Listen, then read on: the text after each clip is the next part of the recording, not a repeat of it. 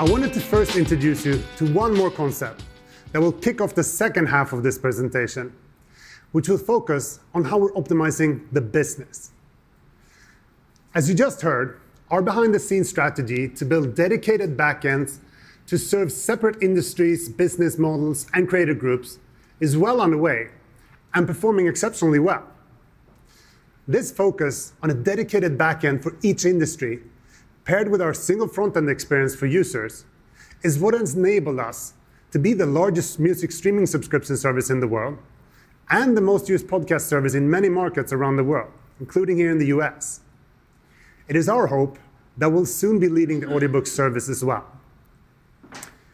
We're incredibly proud of this progress, and we're confident in our ability to repeat and scale this strategy over the next decade. But now that you've heard how the technology and content from different verticals come together into this single consumer experience across multiple business models, a natural question you might have is, how do we actually optimize the business across these verticals when there's the potential for wildly different business outcomes depending on which piece of content the consumer clicks on? It's a tricky problem. Now, this goes back to the metric Daniel mentioned earlier, lifetime value, or LTV for short.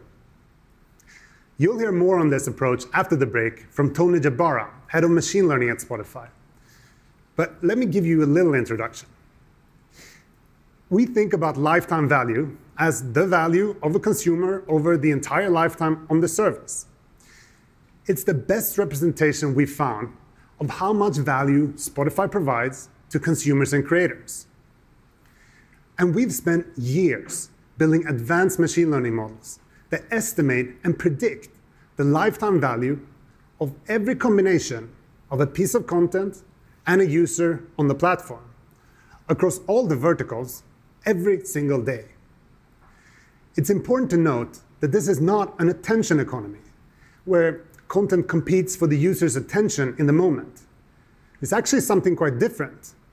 It's a value economy where the content competes to give users the most long-term value that makes them want to stick around for as long as possible.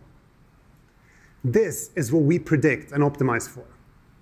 And each month, users vote, many of them with their wallet, if they think we've done a good job or not. We believe that this approach avoids a lot of the traps of the pure attention economy, enabling us to create greater value for consumers, creators, and for Spotify. So taking a step back, we're not just using machine learning to power recommendations. We're also using machine learning to optimize the very company itself. Hello, everyone. My name is Tony Jebara, and I'm head of machine learning at Spotify. You just heard Gustav discuss the evolution of our platform to distribute multiple verticals in a single machine learning-powered user experience. I'm going to spend a few minutes talking about the basic three pillars of our company: creators, consumers, and monetization, and how we are broadly growing all three. Number one, growing the most creators and content, from music to podcasts to audiobooks. Number two, growing the most consumers across countries, plans, and cohorts. And number three, growing the most monetization for those creators using ads, a la carte, subscription, marketplace, and monetized fandom. As we scale these formats and business models, there are more and more things on our platform competing for consumer and creator value. You might say, whoa, this sounds like a lot of complexity. But we've built a machine learning system that now enables us to rein in that complexity and turn it into an advantage. There's this common belief that complexity is bad. And that is because it tends to make the world unpredictable for us humans. But while that complexity may be hard for a human to handle, the rise of machine learning has given us new tools that have no problem handling this complexity. Our machine learning models can now tell us which combination of user, content, and monetization gives the most consumer value and the most creator value at a certain time, enabling us to maximize the total value of the platform at each moment. But while that may sound great, what does creating value actually mean, and how do you measure that? Lifetime value, or LTV, is a metric that many of us at Spotify spend a lot of time thinking about, modeling, testing, and refining. And we think this is a metric that provides enormous insights into the true value that we provide to consumers, creators, and to Spotify itself. We use this powerful instrument to predict which content yields longer-term retention, engagement, and happiness, with the goal of maximizing the lifetime value of all Spotify users. While it is still early days, we are using LTV more and more in our business. Our vision is to have it be the primary driver of all our business decisions, as it allows those decisions to be automated, personalized, and scalable, something that wasn't possible before. So what is lifetime value? It is simple in theory, but very hard in practice. It literally means all the future value that you expect a consumer to bring you across their entire lifetime on the service, discounted to a net present value. If you could know that number with a high degree of certainty, you can do very powerful things, such as starting to understand which content and recommendations tend to increase lifetime value, even with content in widely different formats across different business models. You can sum up all the LTV from all the users for a particular piece of content and understand exactly how much that content is worth to you as a business. You can balance your ad load so that the revenue you gain from the ads doesn't come at a cost of a shorter lifetime. That then increases LTV. You can even understand how much financial value a specific software feature rollout contributed to the platform. But doing all this in practice requires instrumenting and encoding the entire company in software, from user behaviors and ad sales forecasts to content contract costs. This is a huge endeavor that we took on a few years ago. But before LTV, we spent years focused on growing the number of users and how many months they would stay on Spotify. We call this lifetime growth, which is closely related to MAU growth. And it is now growing at a great clip. Here's rankings from the third-party measurement company Antenna, which uses anonymized transaction data to track subscription services. You can see Spotify has the absolute lowest churn of any music streaming service. We're really pleased with where they've placed us within the broader market. So we spent years getting rid of the leaks in the bucket through better content, personalized programming, and personalized experiences. Now we can reliably predict retention, acquisition, and even a user's future lifetime on the service. We base this on their dynamic consumption behavior and static things like the country that a user is in. But today, on top of lifetime, we're also layering in the financial value each user brings to the business and its creators. We measure value by their gross profit contribution. So LTV elegantly unifies the concepts of profitability and lifetime into a single metric that can inform our decision-making. We're actually forecasting each and every user's lifetime and also each and every user's lifetime value. We're doing this for each and every user, including our premium subscribers, our free users, and users that convert between the two plans. And as we learn and backtest, we expect huge opportunities to iteratively improve upon our capabilities and precision going forward. So here's a hypothetical example of how our models calculate the LTV of one single user or member. And remember, our forecast is based on what we know about the user today and how they've behaved on our platform so far. And these numbers are just for illustration purposes only. First, we have a model that forecasts how long each user will stick around by calculating survival probabilities over the next 60 months. Then we forecast the gross profit they will generate each month. Specifically, we forecast the gross profit from things like ads by also forecasting each user's engagement levels to estimate the music and podcast ad load into the future. And then once we have the survival probabilities and the month's gross profit, we multiply each month's survival probability by the month's gross profit. What we end up with is the expected gross profit over the lifetime. And we discount the expected gross profit by our cost of capital. In this hypothetical example, we can expect this user to generate 67 euros for the business. So, as an experimentation metric, the total LTV seeks to answer the question, if we do X today, what can we expect to be the profit X will bring to the business and its creators in the future? And in the table here on the screen, we calculated the average LTV across all our cohorts, across different regions and different plans for music-only listeners. And then we calculated the relative increase of the LTV of music listeners who we also activated to podcasts.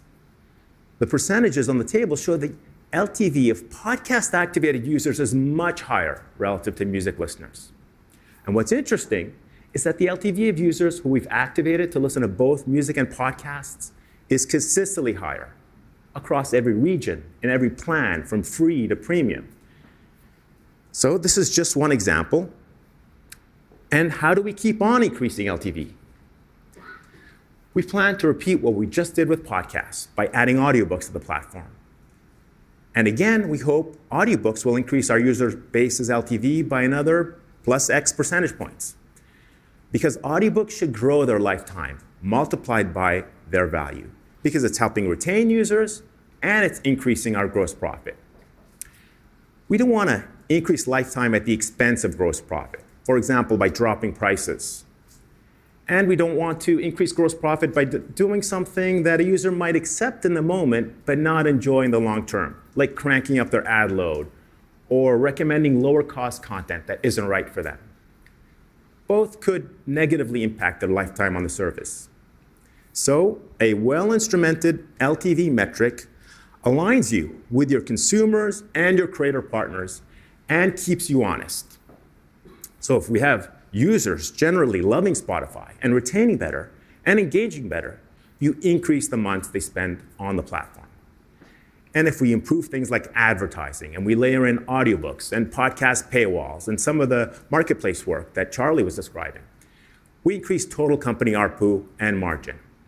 And then you take the product of those two things and say, okay, I've taken someone who's going to stay for 14 months and made them stay for 18 months. I've increased their lifetime.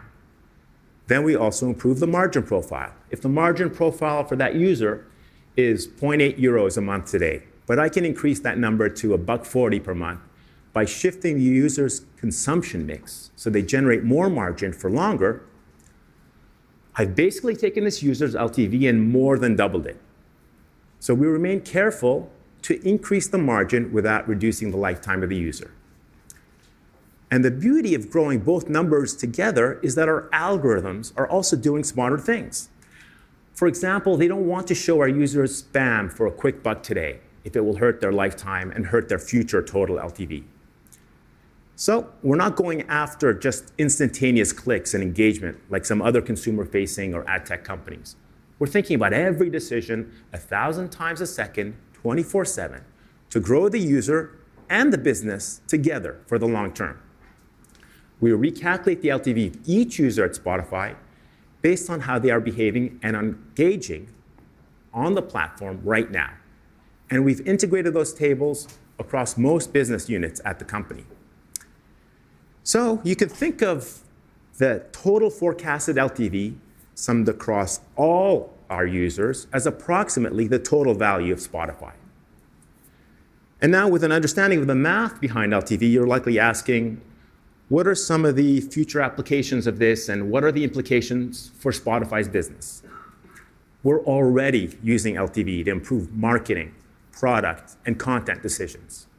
Through our models, we're also improving acquisition, retention, ARPU, and even gross profit across the business. Let me share a few examples.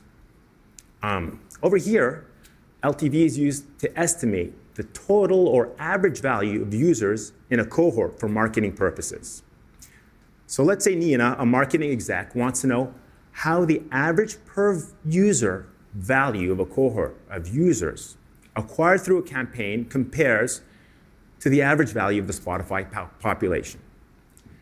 So we look at many channels and compare our marketing spend across them and become smarter about which channels are giving us the best incremental LTV. On this next slide, we're looking to understand long-term financial outcomes from our A/B tests and our recommendation algorithms.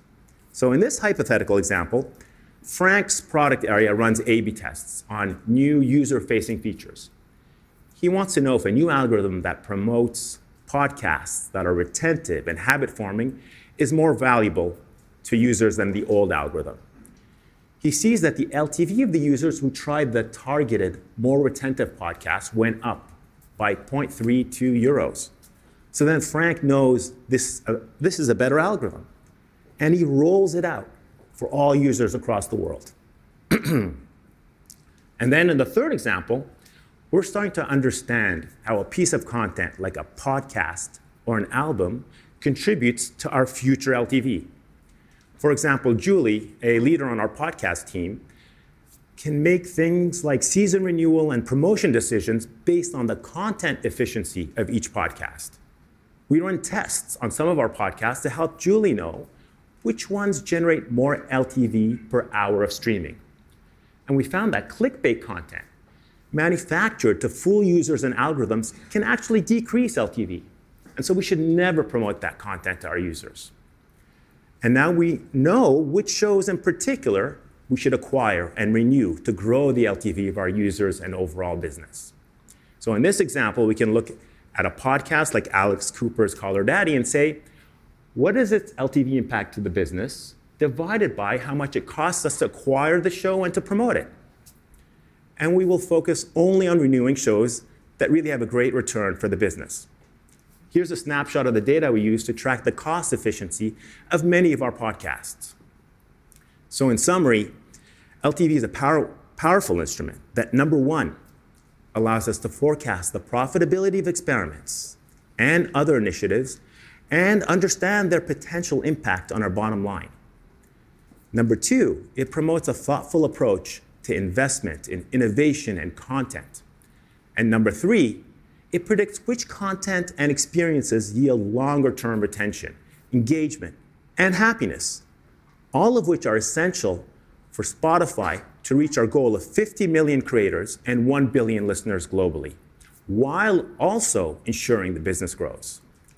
We're making more and more of these decisions automated and letting machine learning basically mediate human creativity to quantifiably grow the total future LTV of the business. That is the Spotify machine.